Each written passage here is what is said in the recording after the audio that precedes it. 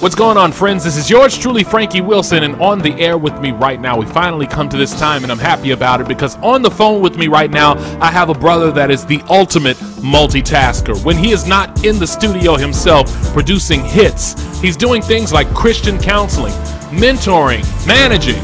He works as a CEO of his own company and has recently added the title actor to his resume. Of course, I'm talking about none other than the acclaimed gospel rap artist, Flame. What's going on, brother? Yo, I have to put my hands together for you right now, man. God bless you and welcome to Inside Gospel. Absolutely. So, man, before we get into the other stuff, you got to tell us about this acting. What's up with that? Yeah, the acting debut. Man, it was an incredible experience.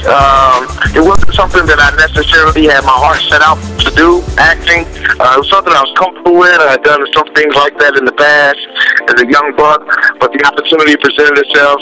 My publicist contacted me and said, GMC is shooting a film and your name came up. Would you be interested?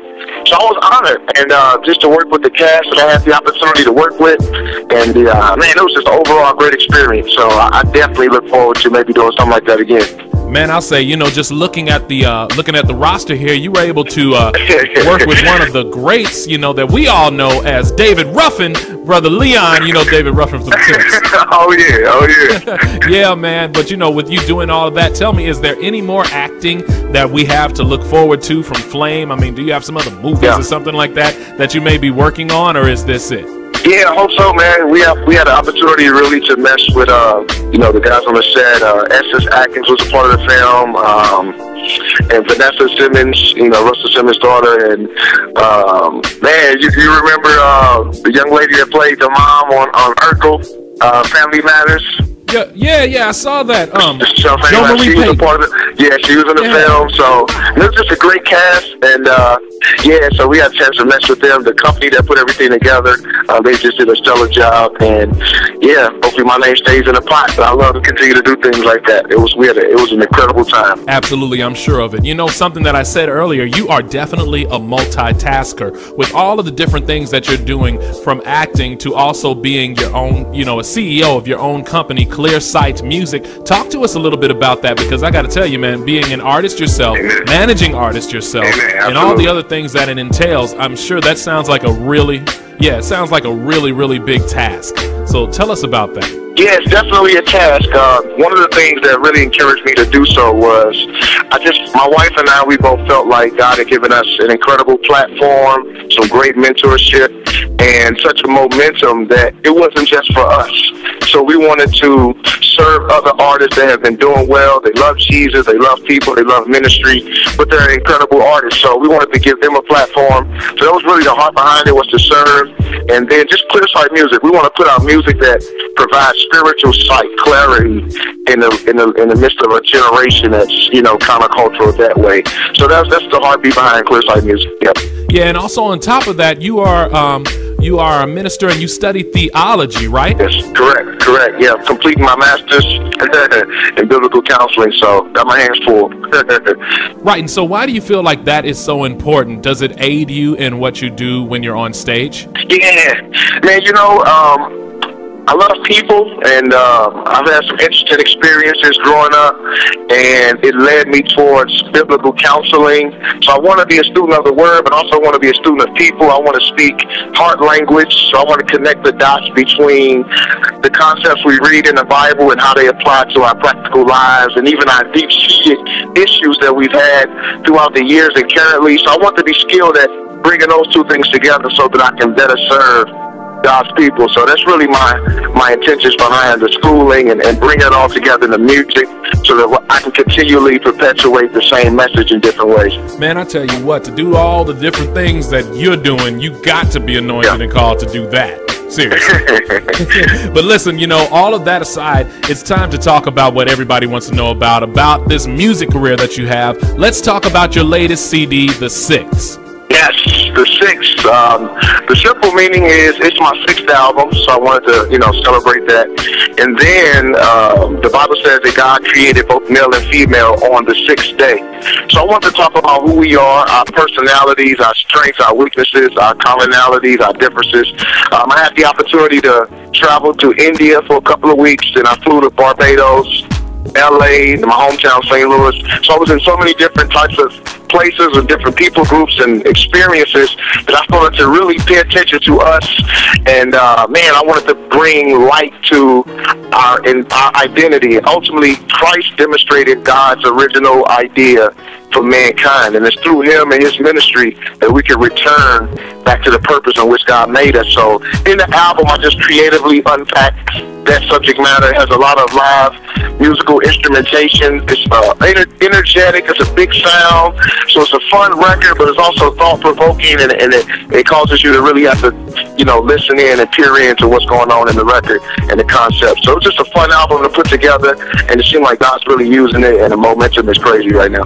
Man, it's truly a blessing that you've been able to withstand the test of time, and you've been able to grow as you have in your craft and with your ministry just the same. But we've seen the same thing happen with gospel rap altogether, and I know that even though you have been able to work with so many big names and do so many great things, that even to this day you still deal with some opposition. Oh yeah, I'm sure of it. Absolutely. So could you please just tell us a little bit about that? Like, how do you feel about that you still have to deal with that to this day, and how does that affect you ministering to the masses? Yeah, I think there's an aspect of it that I appreciate, that our, the elderly brothers and sisters in Christ are guarding the church. They're trying to protect the next generation, so they just won't let anything in the pulpit, in the churches.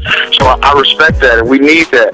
But typically what I've seen is when people really pay attention to it, they dialogue with us, they hear that the content is based on the Bible and it's expanding on the scriptures. They get to meet the people behind the music and see that our hearts are towards God and for ministry. They tend to soften their hearts towards what we do. But I have seen over the years it evolve. I've seen the periods of Christian rap where it was really shunned and people weren't open to it, but then I've seen a lot of churches really get behind it and see it as a valid ministry. So that's what I'm excited about. Absolutely, man. So let me ask you, with all the ministering that you have done, and we're getting ready to get out of here, friends, if you're just joining us, we're speaking with gospel rap artist Flame, CEO, actor, all of that. Flame, who would you love to work with before your career's over? Yeah, man, let me tell you, so many people. I think one of the persons that really changed the game, in my opinion, of music in general, but in particular Christian music, was Kirk Franklin. I've had a chance to meet him a few times, and it would just be crazy just to do a record with Kirk. That would be so cool. So that would be a person I would love to work with. And then there's a band out called Casting Clowns. I just love the way they write. It's just heart language, and it's real practical. So it would be cool to collaborate outside of my genre, maybe with those two groups, two persons. That'd be crazy. And when you're not writing, collaborating, things like that, what does Flame like to do, outside of the limelight? Oh yeah, I think probably my wife and I, we like to just catch a good movie. So we'll hit the theater or we'll fall back and watch a DVD. That's something that's cool for us to slow down and just, enjoy a good movie. Or for me, I'm a neat freak. What? So I like to clean up. You know what I mean? Keep the house clean. That's cool, though. That's cool. First, battle the devil, then battle the dust bunny. You know what I'm saying? I must say that is not what I was thinking originally, but I don't see anything wrong with that at all, bro. Hey, I throw some music on, some sermons or something. See, my daddy was military, so he kind of put that in me. You know what I mean? Yeah. Okay, that makes sense. Okay, I understand that. Yeah. Well, look, bro, it's been such a pleasure having you on the show. Before we let you go now, please let everybody out there listening know how they can keep up with you and how they can go out and get the CD. Absolutely. You can get the music wherever music is sold. You can also go to clearsightmusic.com. That's SIGHT site. Hit me up on Twitter at Flame314, Facebook Flame314, Instagram Flame314. Love to connect with people, churches, organizations. Get at me. Ladies and gentlemen, I give you again, my brother Flame, and thank you so much for being a part of Inside Gospel. You're a blessing to the body of Christ, and I'm praying God's blessings and his continued favor on you and everything you do in your ministry. Man, absolutely. Likewise.